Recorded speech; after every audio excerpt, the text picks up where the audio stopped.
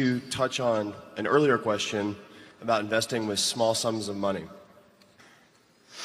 I'd like to ask both of you, if you were 30 years old again and had your first $1 million in the bank, how would you invest it, assuming you're not a full-time investor, you have another full-time job, you can cover your expenses with other savings for about 18 months, no dependents?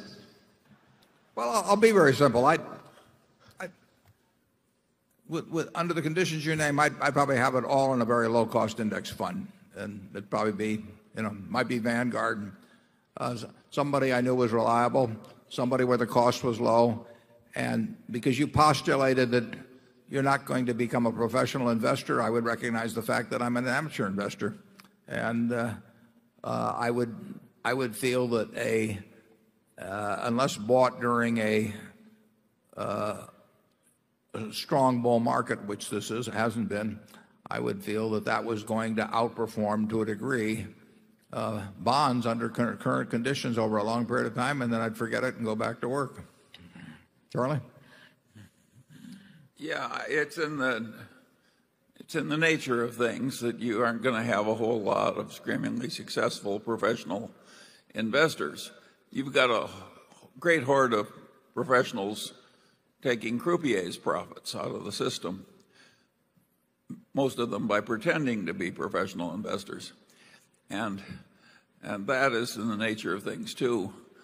But if you don't have any rational prospects of being a very skilled professional investor, well, of course you should compromise on some simple thing like an index fund.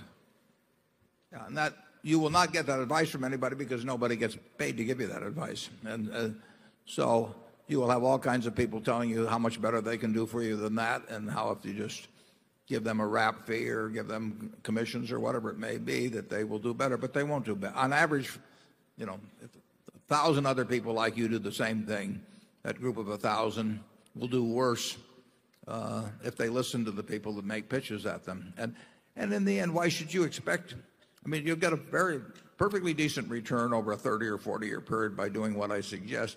And why should you expect more than that when you don't bring anything to the party? The salesman will tell you that you'll get it, but you won't. I would give you another word of warning.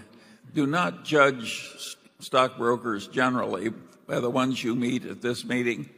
We attract some of the most honorable, intelligent stockbrokers in the world. They are not representative of the class.